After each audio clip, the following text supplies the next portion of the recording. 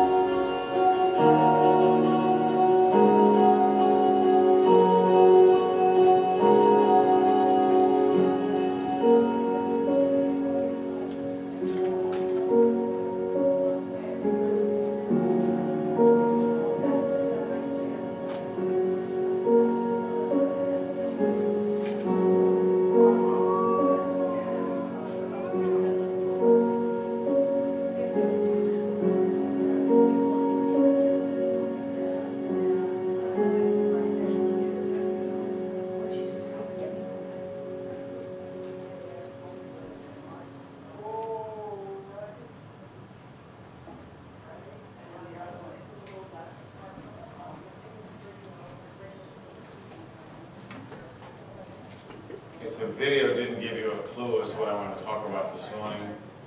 This morning I want to talk about one true love. As the year began, we began first and foremost with one master. You cannot serve two masters. You cannot serve God and money. It was the example we found in Scripture, but really it meant you cannot serve two masters, and it doesn't matter what the other one is. Money, fame, fortune, pleasing others. Yeah, the list doesn't matter. You cannot serve God and we serve God first and foremost. One master. Then, 2 weeks ago, we talked about we have one purpose or one destiny. We have to have one purpose, one destiny as we embrace the new year, to give the Lord all of our heart, mind, soul, and strength, to have one master and understand what our divine purpose is. Now, I want you to understand something. There's two things in that. Briefly, our divine purpose or our divine destiny, first and foremost, is to be the best believer we can be and show the love of God everywhere we go. When we do that, God unveils to us our individual purpose and destiny, our individual calling. And not only what we're supposed to do because we're a believer, but what we're supposed to do because we are His. We have a personal destiny. This morning I'm going to talk about one true love. When I share this today, it should be something that I find lacking, but shouldn't be lacking. This should be the defining characteristic of Christianity. For this church, for the church corporately, And for each and every one of us, love should be the defining characteristic. This is the quality that separates us from everyone else. From all of the religions, all the ideologies, we are about love, first and foremost. It's sad that that's not the world sees. As a matter of fact, I believe in my own heart that it grieves God that that's now not how the world sees Christians. But realize this. One time a teacher of the law approached Jesus and said, of all the commandments, which one is the most important? Mark 12, 29 and 30. He said, the most important one, Jesus answered, is this. Hear, O Israel, the Lord your God is one. Love the Lord your God with all your heart, with all your soul, with all your mind, and with all your strength. And I want you to understand something when we say that. I took a deep look at each of those 4 verses. It says, with all your heart. And it really means all your emotions. Your soul is the same word that we get the word psyche from. It's psychos in the Greek. And it really, it's talking about loving God with your spirit. Your mind, well, that's self-explanatory. It means we love Him with our intellect, our thought process, our consciousness. And our strength, it simply means we love Him with our bodies, physically.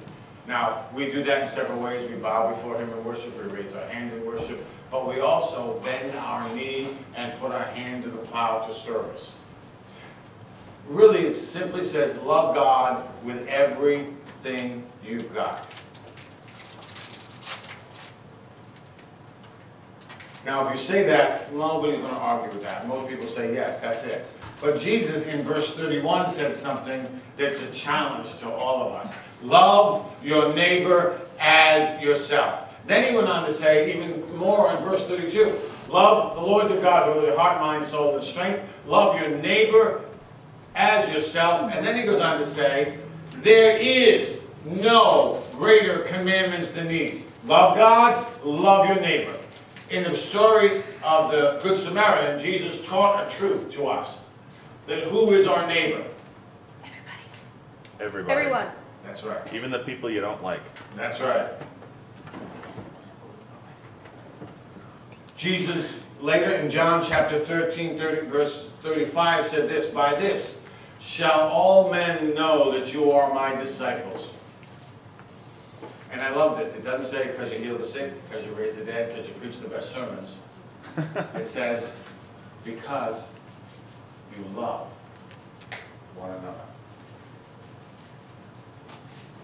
The sad thing is many times as Christians, and especially in the Christian church, we make our identification with something else. They'll know that you are my disciples by how you vote, how you judge, the way you set people straight on Twitter. I don't have that one. Or even by your bumper stickers, by your boycotts, and on, and on, and on. There are many things that people do to attempt to signal that their virtue is different from the rest of the world. But it really comes down to this. 1 John chapter 4, verses 7 and 8. Beloved, let us love one another, for love is of God. And everyone who loves is born of God and knoweth God. He that loveth not, knoweth not God, for God is love. Now I want you to, he who loveth not, knoweth not God. Now, have you ever met a Christian that didn't really show a lot of love? That is for at least, the least thing you can call that is, oh, just lost the word, contradictory. Scripture says if you don't love, you don't know God. We're supposed to love God, we're supposed to love others. But sometimes we fail to grasp what it means to love others.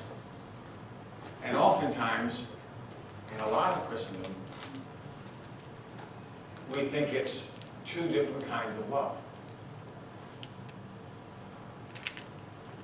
Have you ever heard anybody say, and I've been saying for a little while, you probably have, I love them with the love of the Lord. Now, I wish that were true, because 9 out of 10 times when people make that reference, it means, I'm supposed to love them, so with God's love, I love them. Oh, that's great. Wouldn't that be wonderful that everybody that ever said to you, sister, I love you with the love of the Lord. Brother, I love you with the love of the Lord. Wouldn't it be great if they really did? He gave his life for us. That is the most ridiculous platitude I've ever seen anybody ever use. You mean you died for me? Gee, I didn't even think you'd open the door for me. See, we think God wants us to give him pure, holy, altruistic, sacrificial love. So, long and short of it, see, God gets the name brand version. See, he gets green giant love. But everybody else we know, they get the Stop and Shop brand. Or, if you're a shopper across the street over here, Great Value. Now, can you imagine thinking that? People would never say that. But it's actually what they're thinking. I give God the best love I have, and everybody else gets less. Jesus made it clear that the expression of our love for one another, our brotherly love, reflects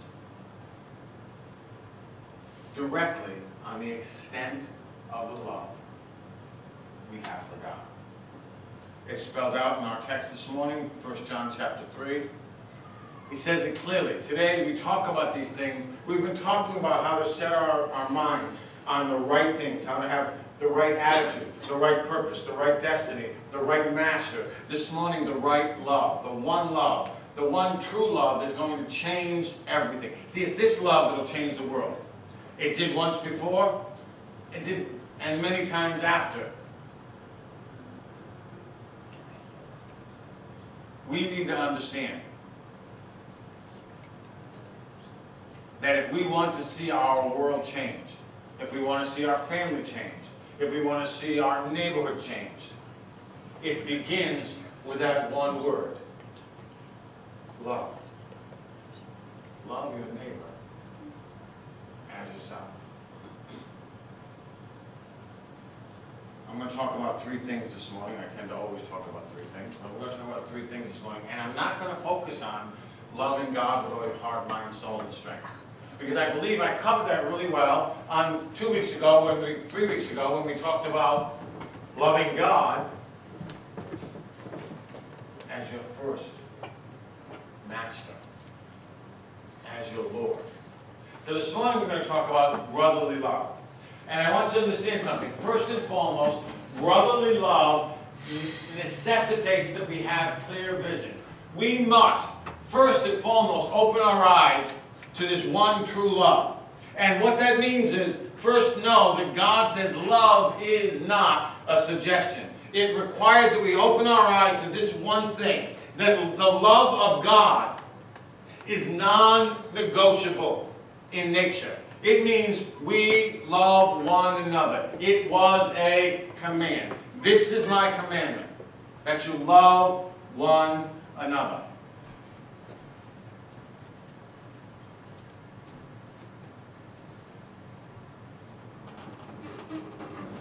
What?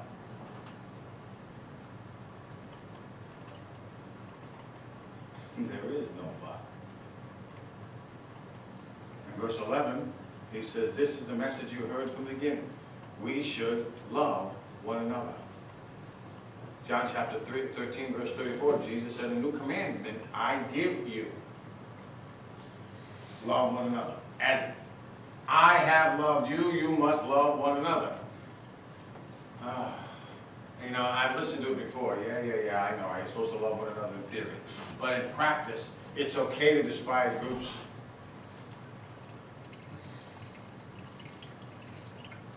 Because they're terrible people. That's just not the point. It's not okay to despise one collective group of people or one specific person. Jesus said one another. It doesn't refer to only people that are identical to you, only people that have the same kinds of opinions you have.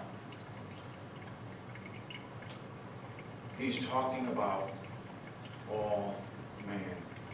Listen, John chapter 3, verse 16. For God so loved the Jews. Did you get a snicker out there? I left. God so loved the world. And if the love of God is shed abroad and abides in our heart, we don't just love our family. And I got to tell you, there's an old Pentecostal thing. What is it? Us four and no more. I love my family. I move this world. We're going to make it to heaven. That's it. That's never God's way. If your love cannot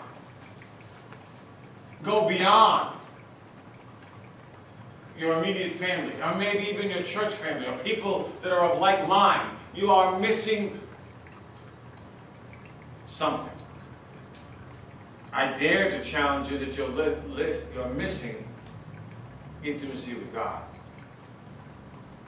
It's non-negotiable, and you need to open your eyes to this. Now, is it good to open our eyes to it and say, well, God commanded me, I gotta love? Well, my favorite example of that is my two daughters, when they were younger, had a disagreement. And my wife and I never let those things stand. We don't believe in it. I mean, you're going to have a problem, you know this. And when you see love as a command, you often think this way. And it's not what God's talking about. Now, I don't remember which children they were, I don't, but they were having a real struggle, and we turned to one of them, and I said, you need to tell your sister you love her.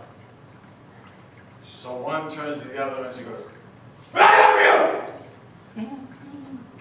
That's what happens when you think love is just an act of obedience. There has to be more than that. It's not just a command. It's non-negotiable. Your eyes need to be open that you can't just shout it out. It has to be something you understand and feel. And it has to be the same kind of love that sent Christ to Calvary. It has to be the same kind of love that was shed abroad in your heart when you realize that God so loved you. He died. Is that easy to do? Yes and no. It's easy if you try to walk in the presence of God. You can go and witness and share your faith with the least of them.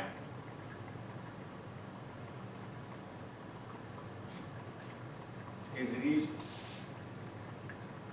Not in our natural self. Because sometimes it's hard to love someone who hurt you, taken advantage of you. It's hard to love someone who doesn't love you back. But again, we need to understand that what has to happen is it has to go beyond human love and be God-breathed love in our lives. Scripture tells us that while we were yet sinners, God still loved us. Jesus went all the way to Calvary. Well, we hated him. I know it's easy to me to say he was God.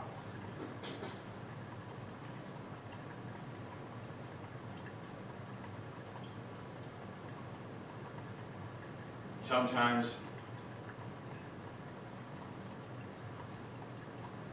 that idea of not love is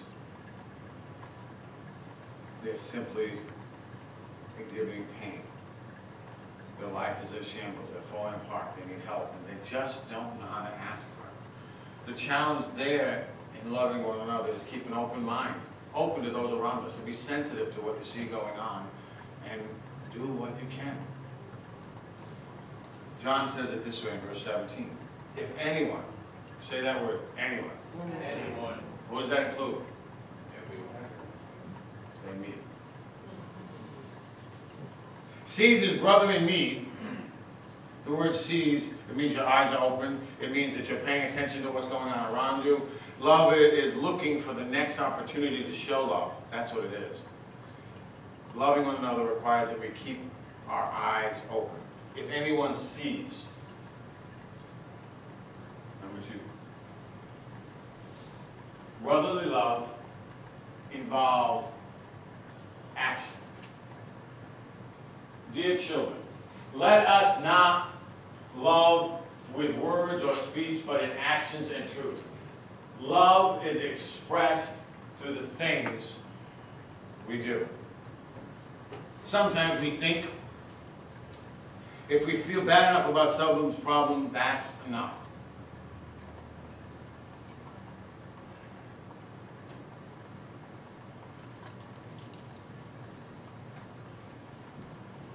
We say something like, oh, brother or sister, I hate that you have to go through that. But I want you to know you're in my thoughts and prayers.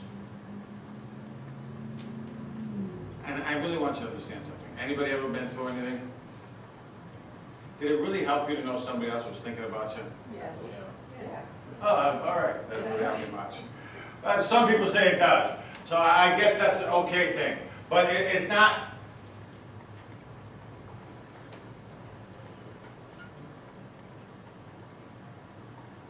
If they're in our prayers and we're truly interceding on their behalf before the throne of God, that's a good thing and it's the right thing to do. But there's honest many times when we say, I'll pray about it, and you never, ever see God's face. When I hear of a need, I literally write it down, and I'm going to tell you why, because I forget. My life's busy, so if I don't write it down, I have a little book, if I don't write it down, I forget to pray for it. And I don't want to tell someone I'm praying for something and never do it. Because I don't want anybody to ever say that to me. But there are times when we just walk away. What I want you to understand, when people are going through a difficult time, of course we need to pray. Of course we need to meet their needs. But we need to be willing to do something to help get that prayer answered. You know, who's in need of a job and pray that God will meet them? Yes, absolutely. Maybe you can make a phone call or two yourself. Maybe because you know the right people. Maybe some way you can help out. If you know someone going through a health crisis, you can pray for them because I believe that. But visit them too. Maybe bring them a book or a CD. Just something to lift them up and encourage them.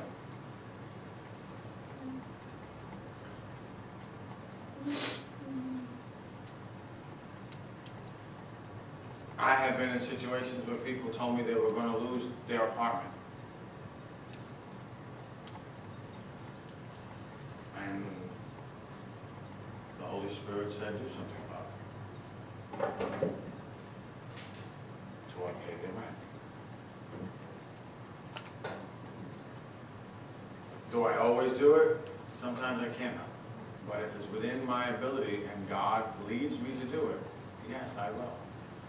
And it might mean, we'll talk about it in a minute, that it's a little hard for me for that month. And I might not ever know why. But I want you to understand that love is expressed by the things we do. Maybe a young couple is just, ever been that way? Married, 2 kids, 3 kids, 4 kids? Maybe you don't think you can do much because of the stress in their life. You don't have any money, but you could say, can I watch the kids for a few hours? Will you go to the park or whatever you think you can do? I gotta tell you, young moms and dads would greatly appreciate that.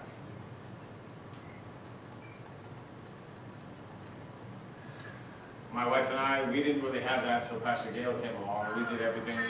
All her parents were in Pennsylvania, mine were dead, and I didn't trust anybody else.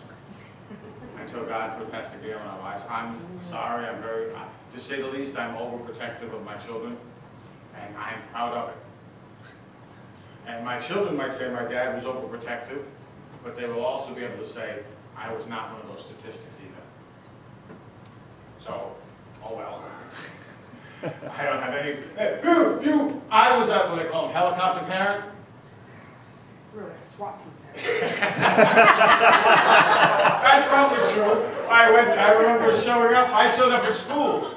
I showed up at school when school was in session and walked by the door just to make sure they were in class. They said, yes, you can go to the prom, and I followed the bus. I said, I don't like the prom. I don't want you to go to the prom. I think it's just a... No, I went to the prom, and I was the chaperone. And I went to the vice principal of the school and said, what do chaperones do? Because look at these people. This is absolutely inappropriate behavior in public. So we just make sure there's nobody killing each other, nobody smoking in the bathroom. So I walked up to Christina's best friend, boyfriend, and I smacked him in the back of the head. And I said, this is a dance floor. At least have the courtesy to get a room. So then they thought they were mocking me. I love this story. It had nothing to do with anything. I just love the story. So they thought they were mocking me. So every time I walked by, they danced like they were in, it was 1950. You know, enough room for the Holy Spirit in between and all that stuff. And they're going, yeah, they were making fun of you. I said, I don't care. I was happy. But yes, I was that kind of person because I love them that much. It's expressed in the things we do. Sometimes they say, well, I don't like it. I say, you'll love me later for it. I can tell you, I don't think they appreciated the fact that I was that kind of a parent. Now they understand it. Having their own children, they are probably just as much that kind of parent, and I'm proud of that fact. I'm not offended. I'm just as bad, if not worse. Understand that it's what we need to do. It's an action.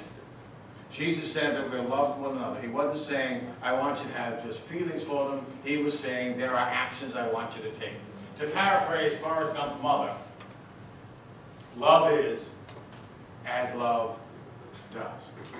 The third thing I'll talk about this morning is brotherly love involves a willingness or includes a willingness to sacrifice. This is how we know what love is. Jesus laid down his life for us, and we ought to lay down our lives for our brothers and sisters.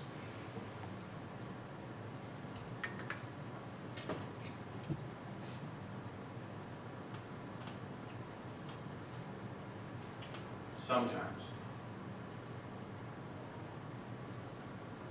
to show love to someone, you may have to sacrifice something yourself. I hope my son-in-law doesn't mind me when I use him as an example. And only because he's got great parents, so I think that's part of it. But anyway, I smile when he was here. It's not me. That's one of them little bad two sons here. I'm sorry. I was trying to be discreet about it, but it wasn't cold out. I watched. They were first married, and we're all going out for dinner, and Joseph and Christina, since they told who they were, simply said, I can't afford it this week. Bills are just too tight for the family and all that. And Aaron said, don't worry about it, guys. I'll cover it for you. And then I talked to him later. I said, that was really nice of you. But he looks at me and says, that's okay. I just won't buy beer for a couple of weeks. Whatever his game was. Whatever it was he wanted to do, I said, I just won't buy that for the next few weeks. And he was willing to sacrifice because he wanted his family with him. He was willing to give up something that he valued because he loved them more.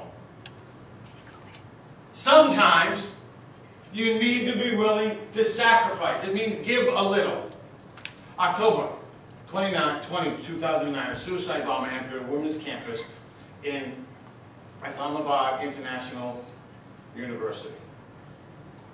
He shot the guard on duty and made his approach toward the cafeteria, which was packed with hundreds of female students. The janitor on duty was a young man named Pervias Messiah. It was his first week on the job. His salary was less than $60 a month. He intercepted the bomber in the doorway, prevented from him going in any further. The terrorists detonated his device, killing the janitor and 3 others. He never made it into the cafeteria. The damage would have been so much worse. The loss of life would have been in the hundreds.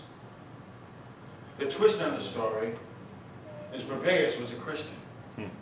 In Pakistan, believers are a minority. They are traditionally among the poorest of communities. But this man came to be considered a hero. He gave his life to save the lives of hundreds of female students. One professor said it this way: he rose above the barriers of caste, the creed of sectarian terrorism.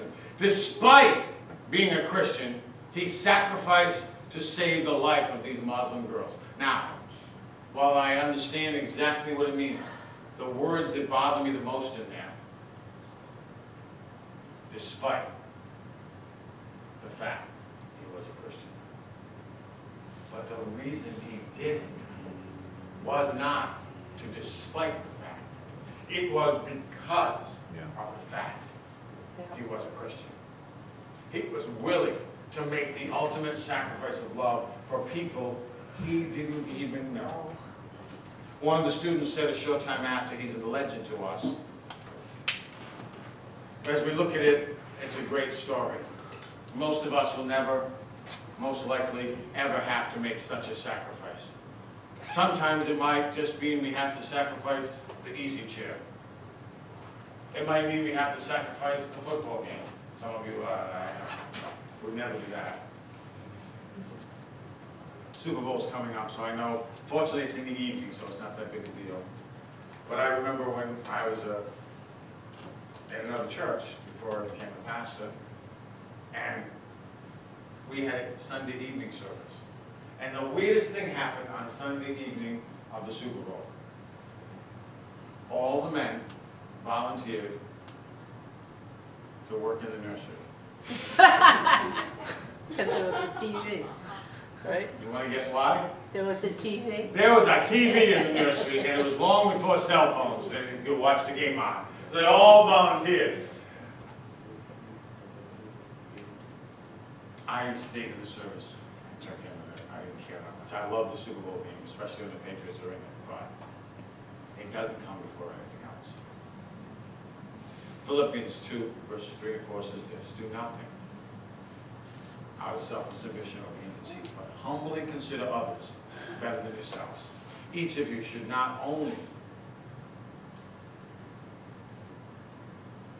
tend to your own interests, but also the interests of others. What he's saying is, in effect, what it looks like to love one another is to even give up your own wants and desires on their behalf. Once, when Jesus was speaking about the final judgment, he told a story about what would happen on that day. Listen to what he said. Then the king will say to those on his right, come, you who are blessed by my Father, take your inheritance. The kingdom is prepared for you since the creation of the world. For I was hungry, and you gave me something to eat. I was thirsty, you gave me something to drink. I was a stranger, you invited me in. I needed clothes, you clothed me. I was sick, you took after me. I was in prison, you visited me.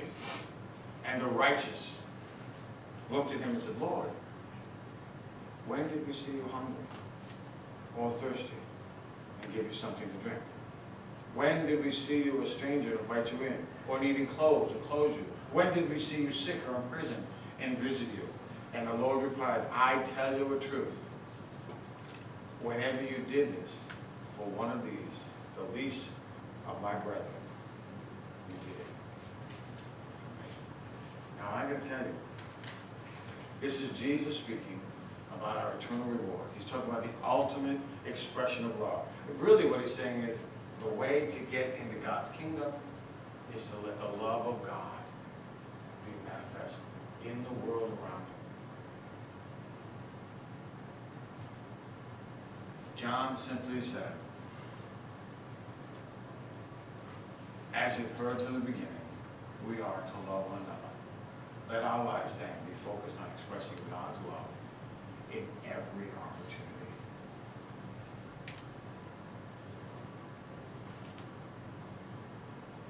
Before I pray this morning, I want you just to close your eyes and think for a moment.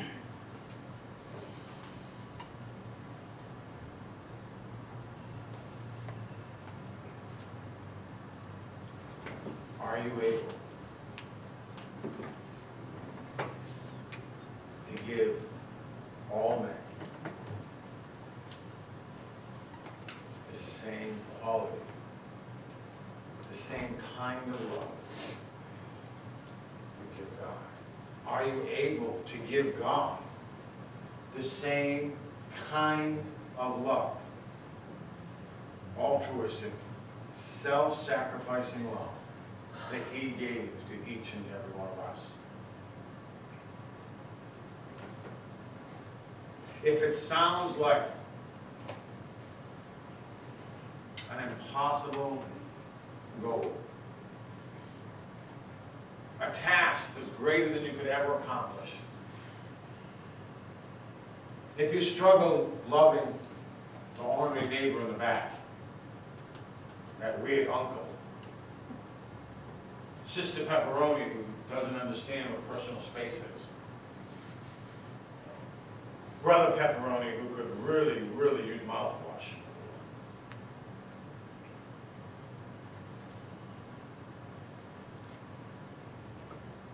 begin by embracing God's love for you with a mindset that says,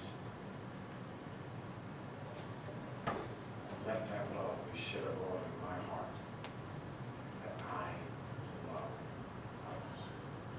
Let's all stand this morning.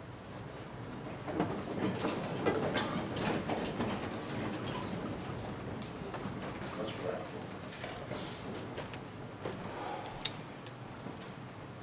Heavenly Father,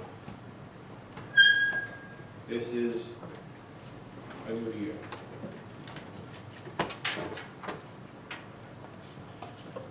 A time to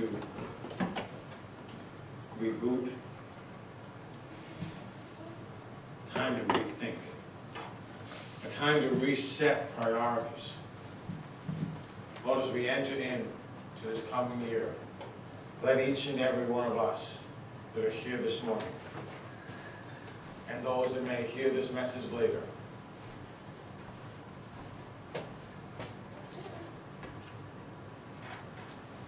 realize our goal is to have one master, one destiny, and one true love in our lives. And if the Holy Spirit reveals this to us, to the best of our ability we walk in it, this will be a blessed and prosperous year. Help us, Holy Spirit, put first things first. Strengthen us, encourage us, be with us, come with us everywhere we go, reminding us to love.